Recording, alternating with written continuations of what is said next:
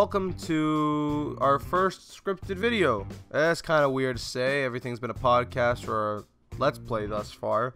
But anyways, thank you for joining us.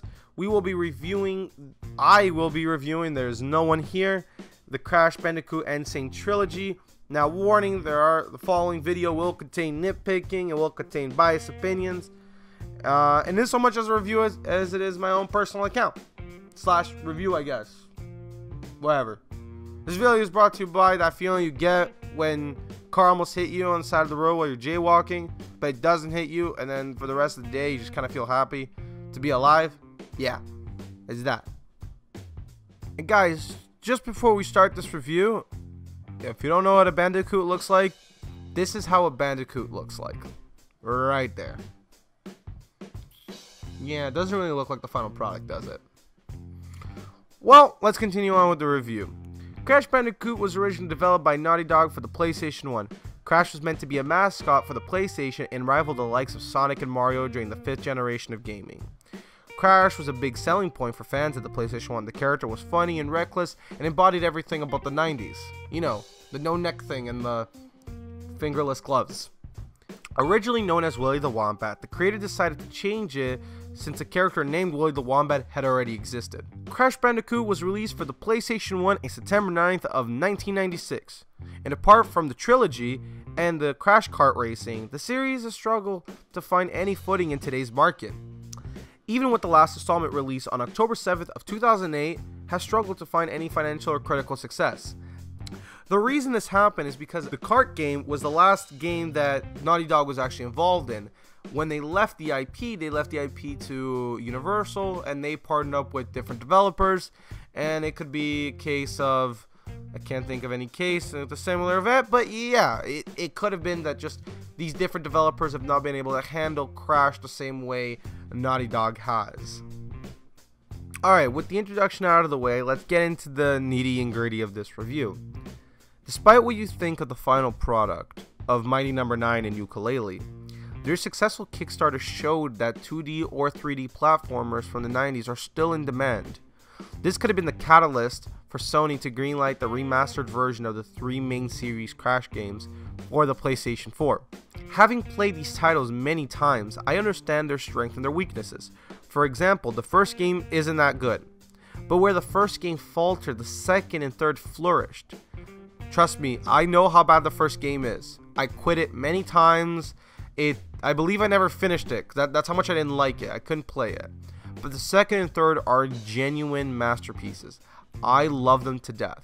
Now that could just be me fanboying, but they're some of my first games that I've ever played. I'm about to have nostalgic feelings towards them.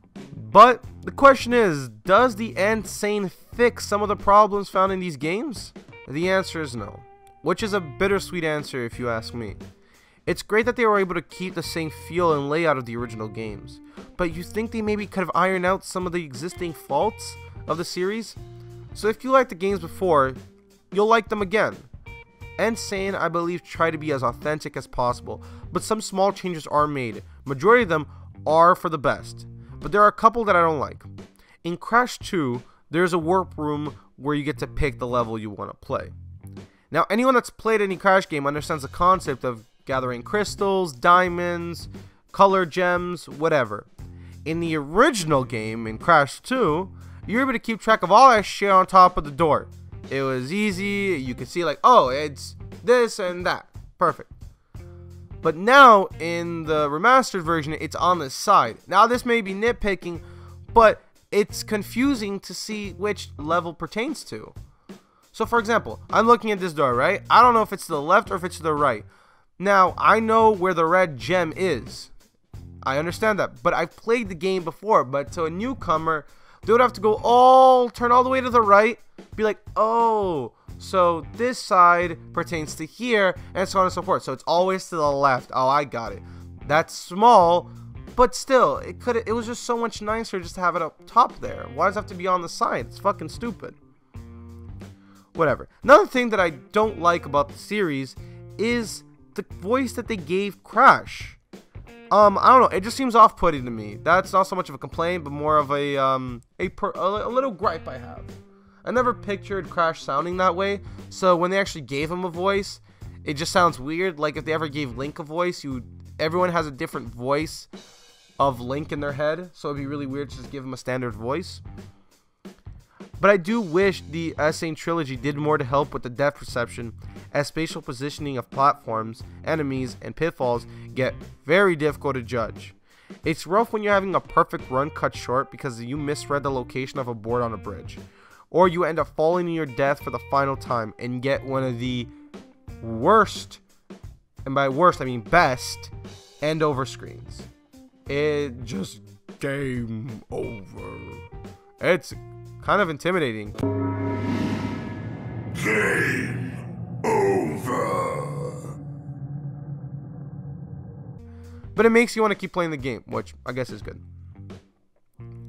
Now, this can get frustrating very easily because you can keep doing the same level over and over and over and over again to the point where you just quit.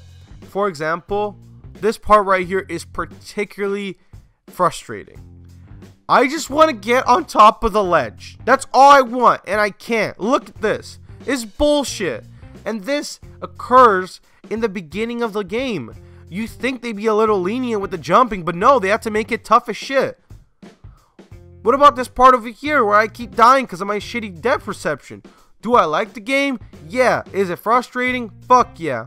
But the faults are on the original game more than the remake, so we have to cut it some slack. Something else that really brings my piss to a boil is the decision to exclude the Crash Kart Racing. Why did they do that? Why not just include all 4 games in one? It would have been amazing to just to play it again. But as a financial decision, it makes no sense, but it had to be a conscious decision made by Sony. Now, if the internet's anything to go by, the kart racing actually has a bigger following than the main series titles, so if it makes you wonder why they weren't catering to the fans. But in all fairness, the Crash and Sane Trilogy was clearly developed with a lot of passion and love for the original games. The updated graphics are a beautiful sight to behold, even if you aren't using a PlayStation 4 Pro.